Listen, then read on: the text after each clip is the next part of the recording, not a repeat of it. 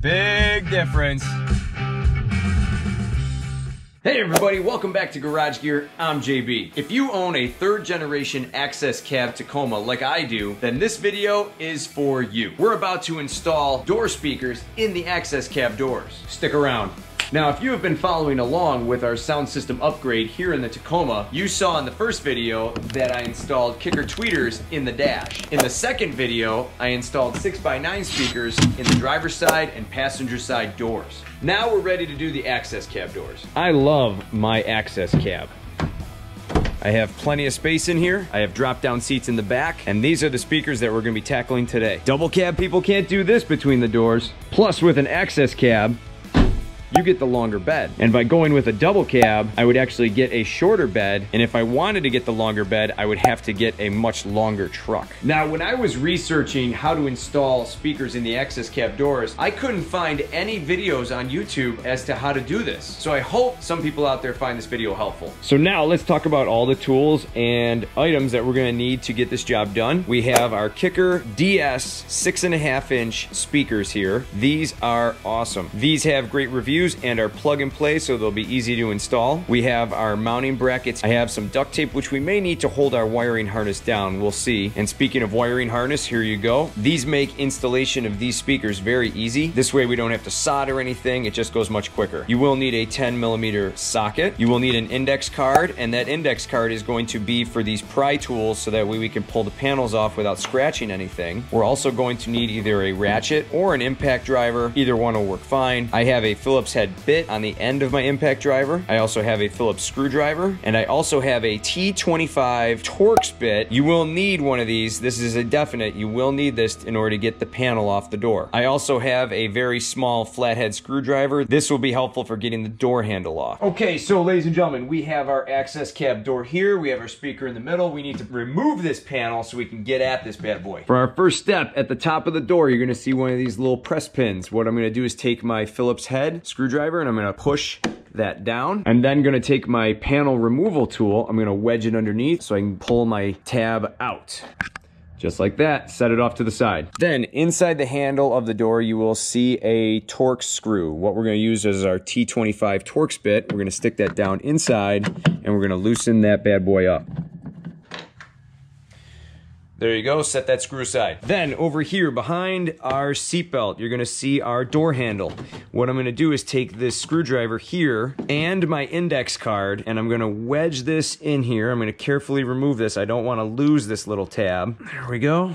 And you will see another T25 Torx screw right below it. We're gonna take our screwdriver with our T25 Torx bit, we're gonna remove that, and out it comes. And then take out your door handle bracket. Now I moved down here to the bottom part of the seatbelt, and what you have to do is you have to pull off this cap that's covering this bolt here at the bottom. It should just pop right off by hand. You shouldn't really need any tools. There is kind of a piece on the back side that prevents you from pulling it from the bottom, so you want to pull it here from the top corners. Loosen it up and it should come right off. There you go, she's off. You see what I mean? There's that little lip here at the bottom, so you don't want to pull it from the bottom, you want to pull it from the sides at the top. We have a 14mm bolt here holding on our seatbelt, and this is the only one we have to remove from the seatbelt. This is not hard, but this bolt is on there pretty good. So what I'm actually going to use is my trusty breaker bar. Okay, this thing's on there pretty good, so we're gonna need a little bit more extra force to pull it off. So I'm gonna get it on there, I'm gonna twist, there it goes. Okay, I'm gonna take my 14mm bolt, stick it on my impact driver, and out it comes. You can just let this seatbelt hang, that is fine. There's your bolt, set that aside. So now there are about 10 different snaps all along these edges that we have to free up. So we're gonna carefully pull this off of the vehicle.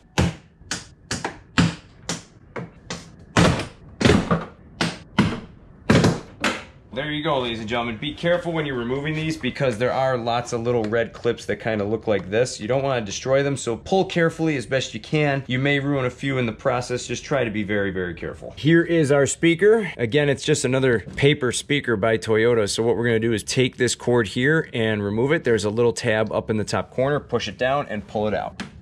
There it goes. Now I'm going to take my 10mm socket on the end of my impact driver and remove the bolts.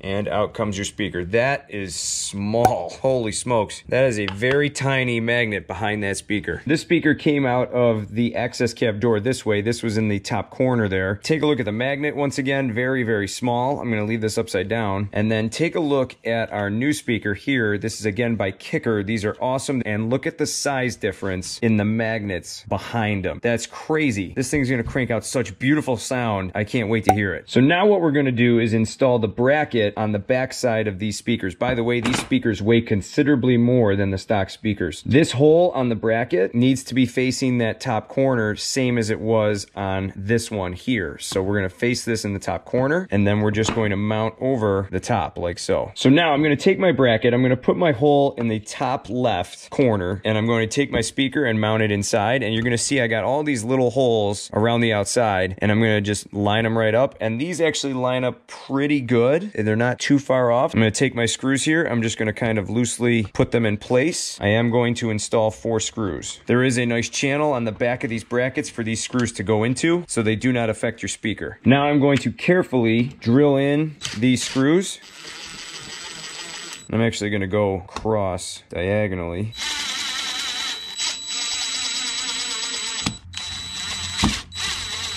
Now that speaker is in. If we take a look, see, this is where those screws go into. So they got a nice little channel, so they're not even affecting your speaker at all. Now I'm going to take my wiring harness and I'm going to feed it through this hole at the top. I'm going to take my bracket here because I don't want this resting on the table like this. And then you'll notice we have a big plug and a little plug. They're close in color, but this one's a little bit more red than the other. There's a red tab down here that's wide. That's where the big plug is going to connect to. So we're going to connect that one first. Carefully push it on.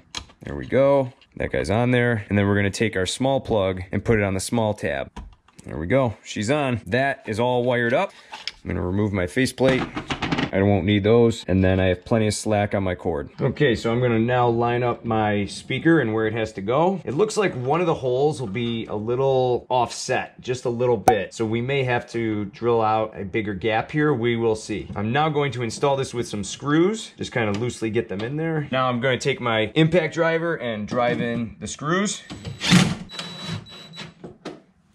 I'm gonna loosely put that one in because this one's gonna be off a little bit. Let's see how she goes in. Okay, that's in. That speaker is now mounted. I'm gonna take my cord here. I'm gonna line up my plugs, click them in. There we go. There was kind of a double click with that one. And at this point, it would be a good idea to give it a quick test. So now this speaker works perfectly. I just tested it. What I'm going to do now is take some duct tape and just tape up this wire like so, because I do not want this vibrating back and forth. There is plenty of space behind that speaker cover right here on that panel. I just don't want this bouncing all around and vibrating against the metal and annoying me while I'm driving. Okay, so now what we have to do is reverse our steps. We have to put our panel back on, make sure it's all tightened up. Let's get going. I'm going to feed my seatbelt through the housing. That's important. Make sure you get the actual buckle itself too. Little tip, take out this little cup here that's in your door handle. It'll make installing this much easier.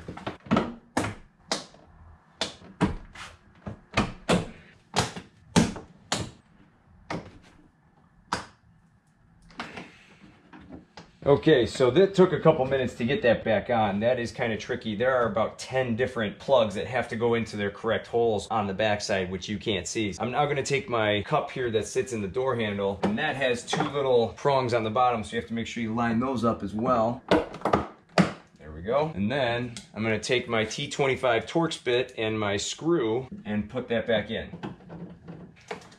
Then I'm going to take my handle bracket right here, and I'm going to mount that right where that needs to go. Again, T25 Torx bit, screw it down, make it snug, make sure your door handle works, close your little tab, and then we're going to pull our seatbelt back down.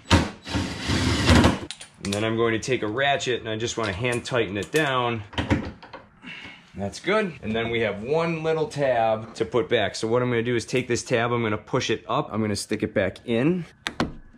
And then I'm just going to push it down. We have our little seatbelt bolt cover. Again, there's a little piece on the bottom here that you have to kind of slip up and then lock down from the top. So we're gonna slip it up and then press it on from the top.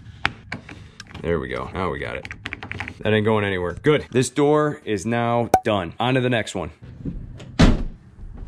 So now here we are on the other door panel. I'm gonna pop off my top plug. I'm gonna stick my screwdriver right underneath. Those come out really, really easy. And again, I'm gonna take my tab, I'm gonna push it up just like that for later. Down inside, I have my Torx screw. We're gonna remove that. Another screw out. Then over here, behind my seat belt, I'm gonna take my index card. I'm going to pop my cover off. I reveal another Torx bit screw. Take that out and set that aside. Then from here, I'm going to remove my panel. And then I'm going to remove my seat belt panel down here at the bottom. Remember, remove it from the top corners and off it comes. I'm now going to take my breaker bar. I'm going to loosen up my seatbelt bolt. There we go, that's loose. I'm now going to take my impact driver and remove the bolt at the bottom. Bolts out. And now we have to carefully take our time and remove this panel out without breaking any tabs.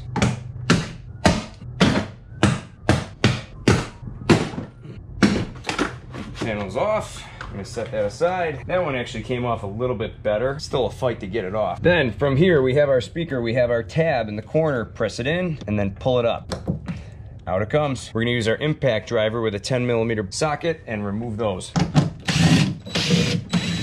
And out comes our speaker. So now this speaker was in basically the opposite direction of the previous speaker. This white plug is now in the top right, whereas the other one was in the top left. What we have to do now is take our bracket and we have to line this hole up to the top right. So I'm gonna take my speaker, put it in. I'm gonna find our matching holes here. This way our hole is in the top right. I'm going to take now my 4 screws and put those into the holes. I'm going to use my Phillips bit and driver here to send these screws in. And you want to do this carefully because you don't want to take this and go too fast and then spike your new speaker. That would be bad. So you want to take your time with this. And again, I'm going to kind of go diagonally across to the other screw.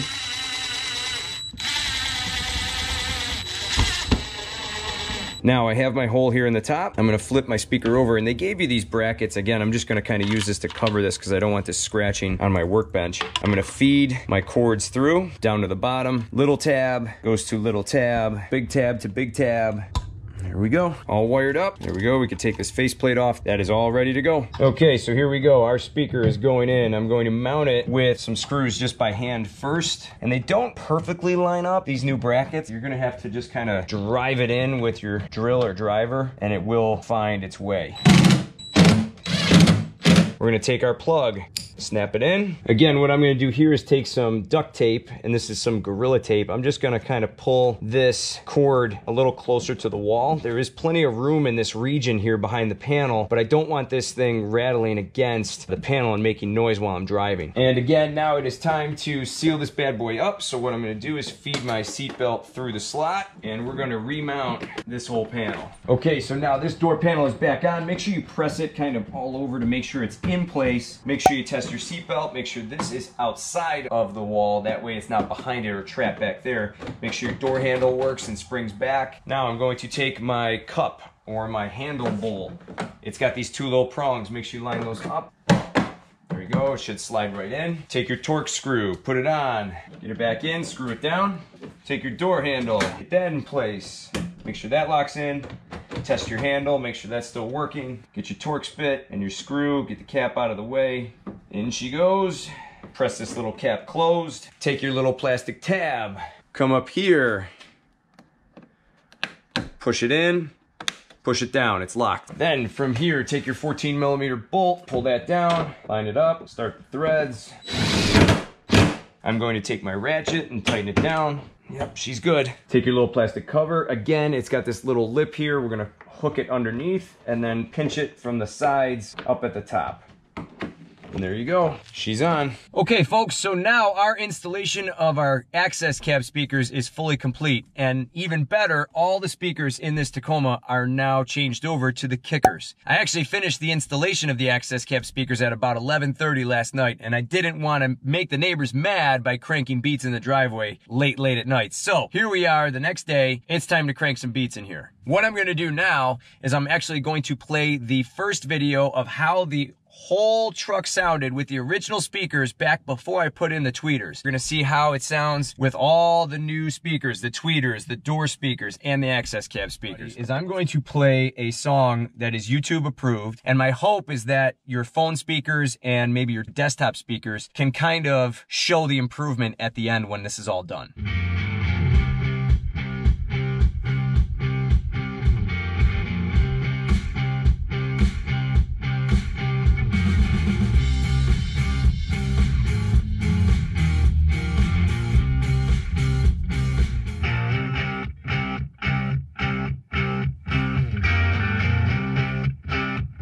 Oh yeah.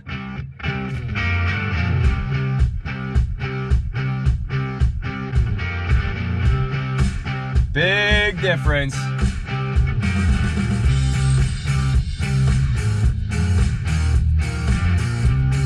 That's nice.